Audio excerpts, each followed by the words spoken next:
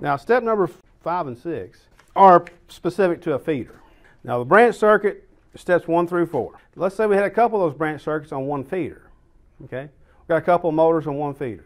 Then we're talking about the feeder attributes, like step number 5 says, all right, if you got a feeder, the conductor size for a feeder where you got multiple motors, multiple branches, says feeder conductors size 430.24. Well, let's not even go there because we can do it right here just with what we've got glued in. It says multiply the largest rated motor in full load currents by 125%. So whatever our largest motor in full load current is, multiply it by 125%.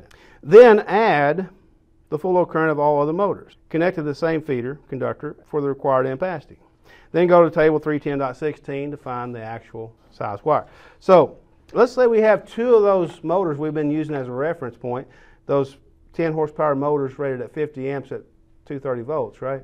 So we got 2 of those on one feeder. What we'd say was take the largest one, where they're both equal, so take one of them, multiply it by 125%. Well, we've done that, right? We came up 50 amps times 125%, and it came up 62.5.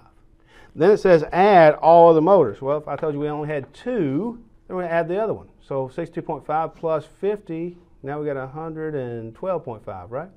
So for the feeder conductor size, we need a conductor size good enough for 112.5 amps. Let's turn to page 161. What size wire would that be? 112.5? No. Number 2. Number 2, good for 115 amps.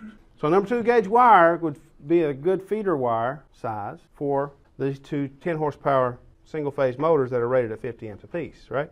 By the way, before we go to step number 6, let's go back to step number 5, and let's go ahead and highlight full load current by 125%, and then highlight add the FLC of all other.